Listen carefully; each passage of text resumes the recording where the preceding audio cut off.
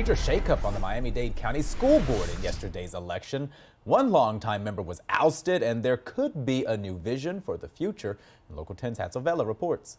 In the Miami-Dade school board races, a win for Governor Ron DeSantis. Two of the candidates he endorsed clinched victory Tuesday night. Vote for me, Monica Colucci. In this campaign video, one of the winners, Monica Colucci, touts her 26 years as a teacher, most recently at Everglades K-8 in Westchester. As with any politician, given her victory, we wanted to get her reaction. How are you? Is Monica home? At her Southwest Miami-Dade home, her husband told us she wasn't available. There's no chance we can talk to her.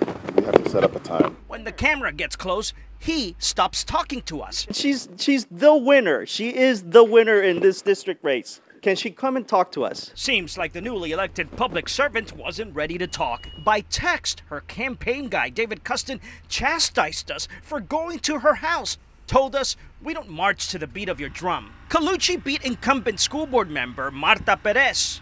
I leave on the highest note, A-rated school district. The longtime public servant talked to us about her loss. It was hell. It is how the Republican, a self-described moderate conservative, describes the political campaigning against her. The degree of intimidation and nastiness and lies, outright lies. What she just went through, she says, reminds her of Cuba. It's extremism at its peak. The days of Batista and then Fidel, when you were persecuted for not thinking the same as the rest. As for the future, Perez believes her election defeats will make other school board members nervous.